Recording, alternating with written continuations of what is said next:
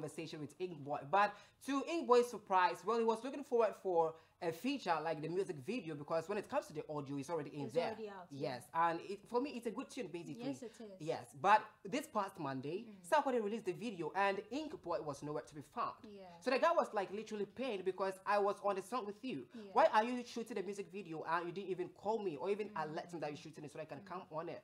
And it brought a lot of tantrums on social media. Yeah. So first of all, let's get some of the reactions or the tweets that Ink Boi brought on Twitter, basically. Sure. All right, so first of all, Ink Boi said, sincerely, I know this might come off weird and people will tag me ungrateful, but I put blood and sweat into every song I deserve, and I deserve to be shown genuine love, but it's sad kin at Sarkodie. I literally beg for every small chance to show myself, but they decline. Okay, he goes ahead to say, I begged like I was gonna cry to be at the Rapaholic, but that didn't work. Sure, I can't be entitled, but I just heard about the 1 million cities video 3 days ago, and his heart's broken. Didn't even know it was gonna drop today. Just saw people tagging me low, and it goes on and on. He also said, I get mad love for King at Sarkodie. Allah knows this from my heart, but why don't I ever get small chance? I appreciate putting me on the record, but you're like a dad to me, treat me like a son too. I be independent. You know how bad I need this. If not now, then never. Wow.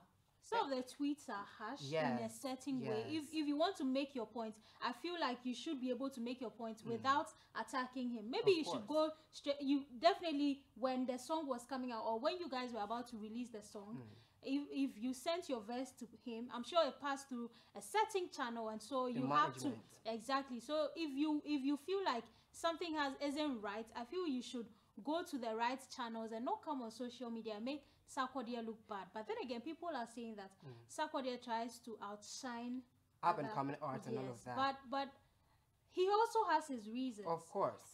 And even with what you're saying, I understand you perfectly well. But let's take it from this perspective as well. Before we even put someone on the song, let's say he had this contract with a guy. Like, was it on a paper notice? Was it a contract? Did they have a base on the royalties that is going to make out of all of this? Or it's just like, okay, so I want to be on the song. So, Sark, please, can you just feature me? And Sark was like, okay, just hop on it. If there's nothing like paperwork, then you shouldn't blame Sarkodie in the first place. Exactly, because according to the tweet, he begged like a small boy. Of course. So there's no contract here. So it's like Sarkodie just said, okay, let me just do this with this And guy. even you guys too should understand that sometimes when an artist makes a song, first of all, they don't even think about the music video. They first look at the audio, how well it do at the market space. And then when it goes well, they then further come with the music video. So let's say maybe in his plans, he didn't even think about, coming out with a music video. Or maybe even if he had the plans, you weren't part of it. Look at, Countryside. We listened to the song for several times before even the music dropped. The Labadi 2 with King Promise, the same thing. So maybe he felt like, this one, maybe the numbers are not coming up and it wasn't part of my plan. So it is like, it happens. People even do music and it doesn't even come out in the first place. Sarkodie himself for some time said like he has about like over 800 songs that is in there that he hasn't even brought out.